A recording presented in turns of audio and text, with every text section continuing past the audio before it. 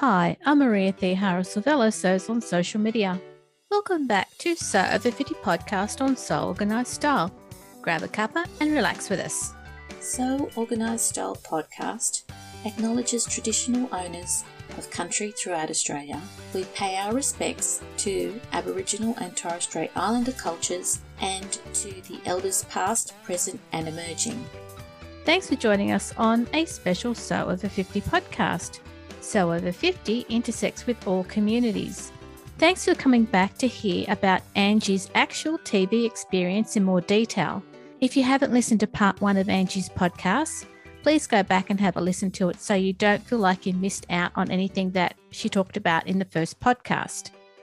In this podcast, you'll hear about some of the really lovely things that Angie is planning to do this year that I know that you'll support her with.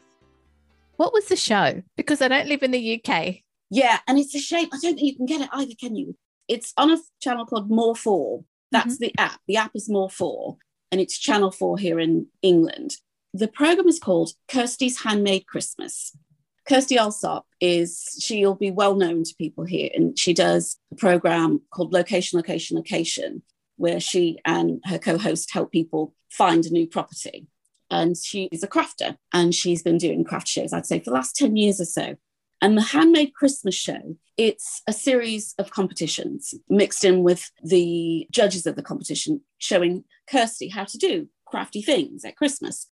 And there are 10 competitions. There's one each episode. So there are 10 episodes in the fortnight sort of around Christmas. I think this time it was a week before, running up. In fact, originally, I think mine was meant to be on Christmas Eve. So you've got 10 competitions and they're the best of whatever. Best Christmas tree decorate, best gingerbread house, best toy, which was the one that I did. Originally, the producer who contacted me said, we'd like you to do a Christmas stocking. And I thought about it. And I just thought, I don't know what I could do to make it that interesting, because they want you to have something unusual about it. Right. And we had this conversation trying to think of things. So there was a stocking. There's a best Christmas jumper. They're filmed over half a day. So on the day that we were there, it was in the afternoon, and there was another competition in the morning. And I think the gingerbread house one is an all-day one because of the baking and the planning. It's just 10 days of making. Ours was the best handmade toy. The toy that won was a wooden spinning top, and it was in the shape of the Christmas tree. So because he was working with equipment that was noisy, he was in a separate room in a workshop. The other 3 of us were in this lovely sort of Santa's grotto making our toys.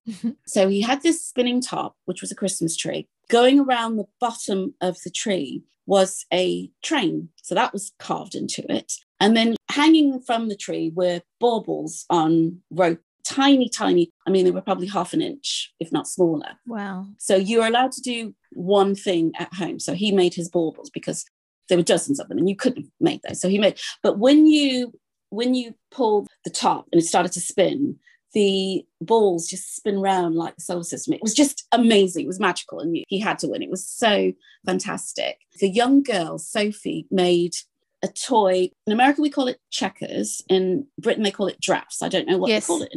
Is it drafts? I think it's drafts. Yeah. Drafts in Australia. So she made a drafts board, and she works in polymer clay. She made the pieces to look like macaroons.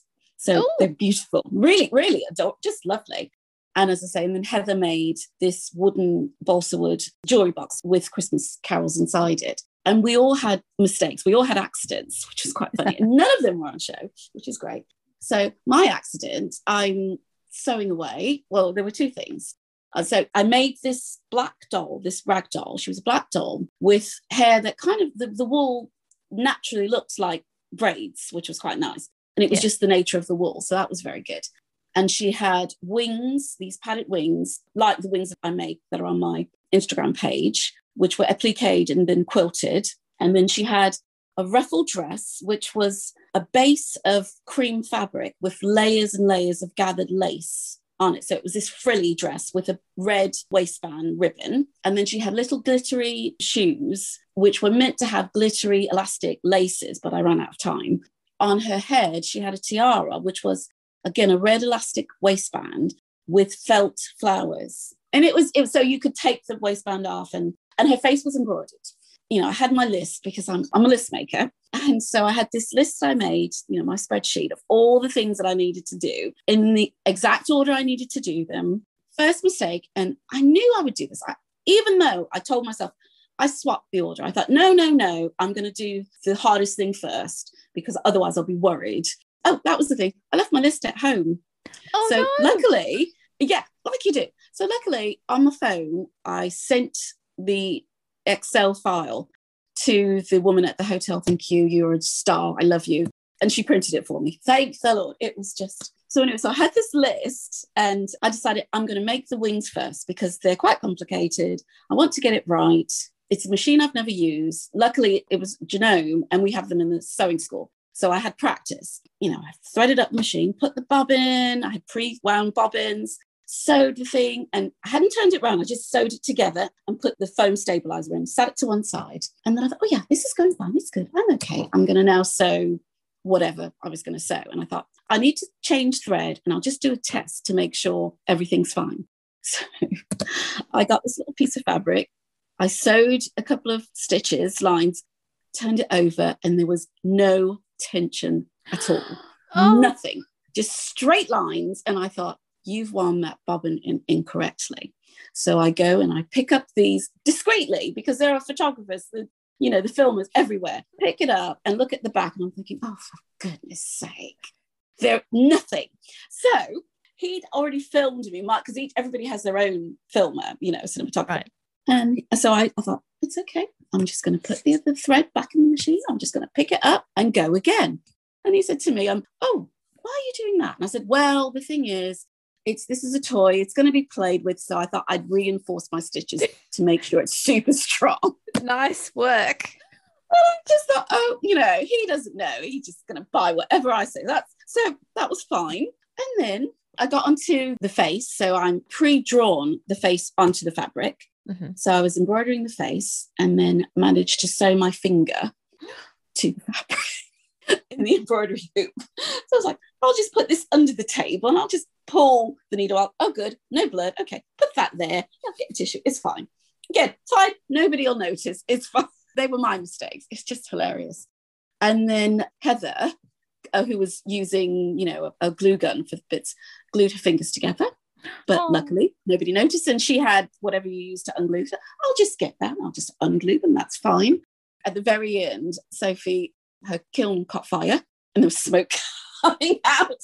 But luckily, it was right at the end. We heard the next day that the chap who was doing the thinning top, he was, working quite quickly and everything's going fine. And, because he's used to being in his own workshop. He thought, I'm just reaching over here, not really looking to pick up what he thought was a straw.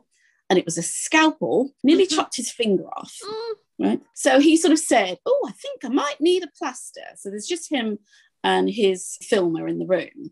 Mm-hmm. And he kept saying this and the guy's not reacting. And then he pulls up his finger and puts it in his face and there's blood just pouring. And he goes, oh, right. And it's because, like you, he had headphones on and he's just listening to the director giving him instructions. So he couldn't hear anything. So when he came out, when we all came up for the judging, he had this great big blue plaster on his finger. And I said, what's that? He said, I nearly cut my finger off. It was fine. So we all had these accidents, which was just great, none of which was shown. So that was really, really good. But interestingly enough, Kirsty, who I've seen before, I've gone to one of her craft fairs years ago. She's very confident. She's a show woman. She can hold a crowd. She was really nervous and she fluffed her lines, as I'm sure people do. But she does this thing when she fluffs her line. She goes into the corner of the room and faces the wall. And then somebody else comes in and just tells a joke and she's there. And literally her nose was almost pressing the wall and she gets herself back together and then she comes back and she carries on. It was just amazing. I thought, gosh, how do you do that? And then if ever anybody swore, the whole group would start singing la, la, la, la, la, la, to remind the editor to edit that bit out.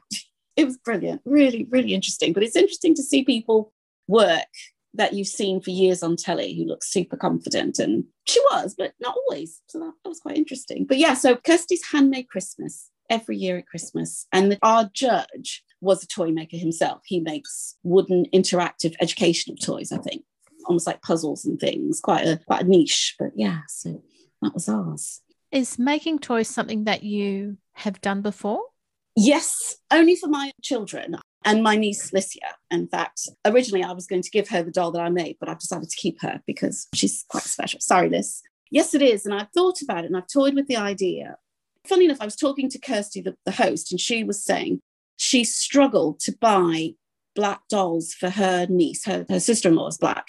And she said she had to send off to America to get, I think it was Baby Annabelle was the doll of the year, this was 20 odd years ago, to get a black one because there just weren't many. And in fact, when I did my research, going into toy shops in England, there was just a couple and they were just pink dolls painted black, you know, no hint of ethnicity.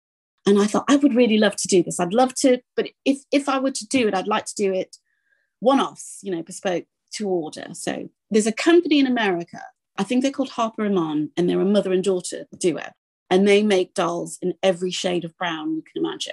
Just beautiful. They were to order or you could buy. She has a range of dolls and then you choose the colour. Often people who buy them from them buy them because they want them to look like their daughter. And I thought, what a lovely idea. Yeah. But I mean, I've made Licia dolls and I made my girls rag dolls. And when they ask you for a backstory, and this is, you know, about dolls, and I said, well, this actually goes back to my daughter coming home from school when she was 6 and it was Christmas and we have the Christmas play. And she said, I'm going to be Barbie in the Christmas play. And I went, oh, okay, because it's Santa's grotto. And I says, oh, well, how am I going to make you Barbie? And she said, oh, Mummy, it's easy. You just buy me the life-size Barbie in the toy shop and I'll wear her dress. And I thought, no, I'm not doing that. But in the end, I made her a bridesmaid's dress in Barbie pink. It was just the most hideous pink you've ever seen, but she loved it. And a male friend, had gone as Lady Godiva the previous year for a fancy dress party. So I had this full-length blonde wig. She was actually the narrator of the Christmas concert. She was the host. When she walked onto the stage, people were crying because it was just so amazing, her in this long wig. And I remember when I took the wig into school, the kids in the class went, oh, you really are Barbie. Look at her, she's Barbie. It's just, you know. And I said this, and they said, oh, have you got a picture of that for the show? And I asked Kate for her permission. She said, oh, yes, if you must, Mum, yeah, you can give it to them. So when they do my little backstory, the first thing they zoom in on, full screen, is this picture of Kate as Barbie. And she looked at me and said, oh, thanks, Mum, I appreciate that. But yeah, but I do love that idea of making dolls that look like their owners, that look like the children who own them. I'm toying with that idea. I've started making patterns for the shop where I work. I've just made a children's apron, a reversible, no-waste fat quarter apron that they can wear. And I thought it would be nice to have maybe a workshop where we made dolls, a bit like the Mummy and Child workshop that went. I love that idea. I love dolls, and my girls did. We've put out a podcast about the Uthando Project. So if you go to uthandoproject.org. Okay, yeah. There should be some patterns there. The design of the dolls reflects the child's appearance and culture.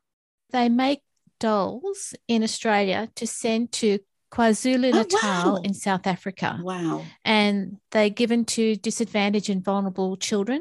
People who work with them use those dolls to help them understand what's happening around them through play. Wow. Or they're going into a hospital, and so some of the toys are actually made to look like doctors and nurses and medical staff. Wow, how interesting. That's really good. You know, I can see how useful that would be. I remember my daughter Kate, who I've just been talking about, she had childhood asthma, or infantile asthma as they call it, and she was, having been in hospital, she was terrified after that of doctors and nurses. Yep. And something like that would have been so useful for her to play with, particularly in the run-up to going in. And what a great project. I like that. Really good. I'll look at it. Okay. Very good. Right. Thank you. You're Just welcome. another thing for me to sew. Great. But yes, I hope to make some more. I make a lot of things for my niece and nephew, or my great niece and nephew, I think. Mm-hmm. I started to make a quilt and some other things for Christmas presents, and it didn't happen. You know, you sort of overstretch yourself. I had all these great plans of all these things. I made most of them, but these were two big things. And see, Charles going to listen to this, but it's okay. She'll hear it and she'll be excited. I've found this quilt pattern, and there's a link to it on my Instagram feed. And it looks like intersecting stripes. But in actual fact, I've made it as a playmat. Somebody who worked for the designer had done this with, because it wasn't meant to be a playmat. So I've used green fabric and then 2 shades of grey. So the green is the grass, and it's a Christmassy fabric. And these 2 shades of grey are the roads. And then she's included felt templates for cars. Oh. Yeah, so I've got a Cricut cutter. I've cut out these multicoloured cars. So I'm going to applique those onto the quilt. And then I've bought a set of wooden, brightly coloured cars to go with it. That's your present, Jessie, if you're listening. So that's ongoing. And then for Liz, because Jesse, for his birthday, I made him a book cushion. And it was an alphabet book cushion. And inside the cushion was an alphabet book that I'd quilted. So I thought, well, I'll do one for Liz. So I've done Licia a book cushion. It's the Lola Dutch fabric. Lola Dutch, they're books. Yep. And so I've put the Lola Dutch book in it. And then I'm going to make the doll, the Lola Dutch doll. And she wears a pink tutu and she's got a red cardigan on with a big red bow. So I thought I would make a doll with these things. So those are the 2 projects I'm working on. I've not been working on them at the moment because I've been working and we were short-staffed. So I've been doing extra hours. We've now filled that position. Yay, hi, Kate. So I've got my Mondays or Sundays to Wednesday free now to sew. Those are the 2 things. Those and the Mrs. Maisel dress, the couture dress. Oh. That's quite a big project. I'm a huge fan of Mrs. Maisel. Watched it several times over, looking forward to the new series. Yes, it's a very funny series, but the clothes are amazing. I sit there every week thinking, how can I make that? How can I make that? And there's one dress. It's set in the 50s, but she just wears these amazing clothes. And in the second episode, her mum is trying to get her to get the husband back. So she says, put your red dress on, that will do it. And she wears, again, on my feed, she wears this red dress, which is just the most beautiful dress I have ever seen in my life. I've seen several people try to hack it and make it, and it wasn't quite right. And I thought, I need this dress. And it's got a big white puffy petticoat. I can't remember if they're called the Couture Coalition. It's a coalition for sewers in New York, and they design, if not all the costumes, on Mrs. Maisel. And the designer of that particular dress donated the pattern to a fund to help sewers who've been financially burdened because of COVID. So all the profits go to them. So it's this beautiful red 50s sort of ball gown or tea dress, depending on how you make it. And I bought this from Etsy, and it's a traditional couture pattern. So you get the couture instructions as well as a video, an hour-long video on how to make it. Wow. It's a beautiful silk fail. I don't know if that's how you pronounce it. Faille. Yep. And it's that textured silk. It's got body to it. So it's that. And then it's interlined, and then it's lined. Although the bodice isn't lined, I always line mine. And it's very fitted. So I thought, oh, I'll look up this silk fail. I'll get some of that for this dress. The cheapest I could find was £75 a metre. This dress needs 5 metres. Whereas mostly it cost £150 per £150. And I thought, no, I'm not making that. I'll have to think of something else. So I bought some beautiful crepe back satin, which I love, really heavy, lovely medium weight, beautiful red. And I made another dress in it. In fact, that was my last project. And it's a wrap dress that I've made before. Beautiful. And thank you. I love it, but it's not the right fabric for this dress. So, but I'm really pleased with that dress. Yeah. So I kept looking, and I found I think they're called Milk Meat. You might know, because they sell this fabric in Minerva, and it's a tencel fabric. Apparently tencel's wood pulp, which I found really fascinating. And it's a twill, but it's a fluid twill. So it's not as stiff as, say, a cotton twill, but it's just the right thickness. And again, it's red. I have a lot of red dresses now. I'm just thinking about that. I need to find another colour. But it has to be the right colour red, though. It has to be the right colour red. This is it. It has to be. I've had that many swatches, and this was just perfect. Absolutely perfect. It's similar to the fail, because the fail is almost ribbed, isn't it? The silk. It's almost a ribbed texture.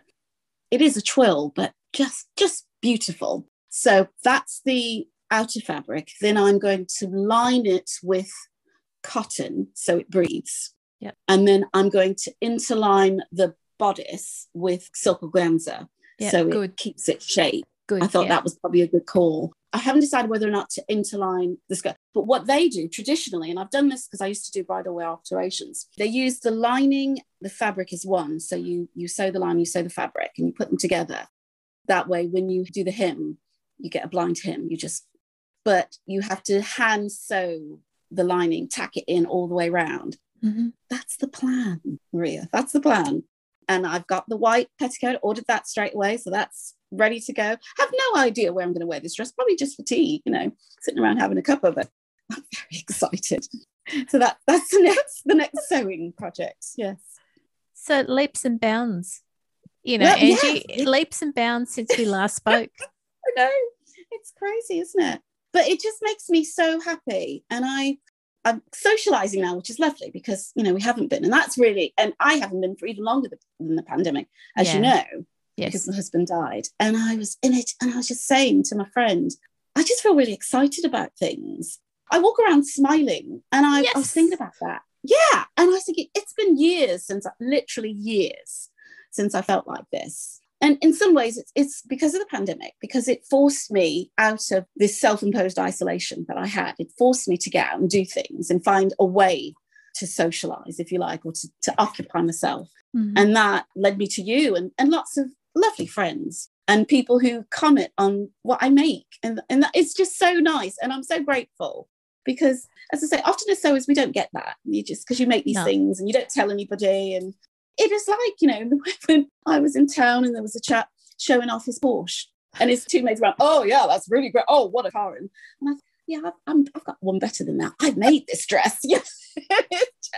It's a really, really good feeling. I love it. I'm in a really good place. I'm in a good place. I know. I just want to give you a hug, but if I was there, I would.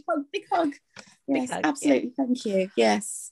I look forward to hugs. A lot of our sewers are doctors and lawyers and policemen who come in when they're off to sew because it gives them something else to focus on. And I get it. I totally get it, really. And, and you hear about their lives and what they're doing and they're very matter of fact about it because it's what they do. And we're all like, wow, you're incredible. How do you do that? How do you keep going? And it's things like sewing that help to keep them going, I think, definitely. So if anybody's listening and you're thinking about sewing, do it now. You'll love it. It's great. Changed my life, Maria. I know. I know. Honestly, I can see it in you from the first time we spoke to today. Wow, can you? That's interesting. Oh, yeah.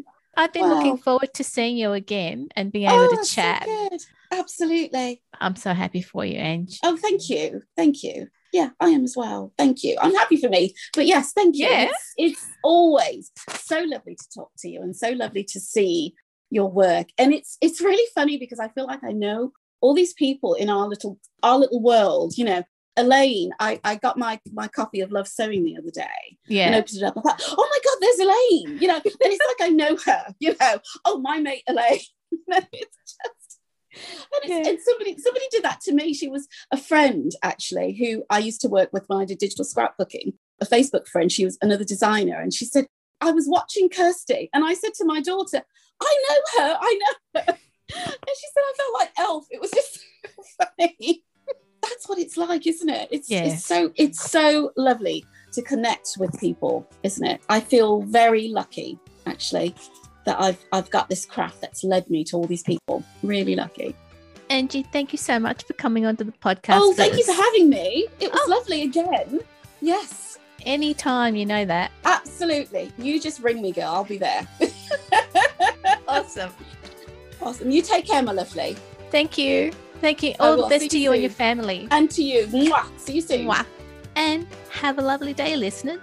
This episode of Sew Over 50 podcast on Sew Organised Style was produced by me, Maria Thea Harris, with permission of Angie Hinksman, sound by bensound.com.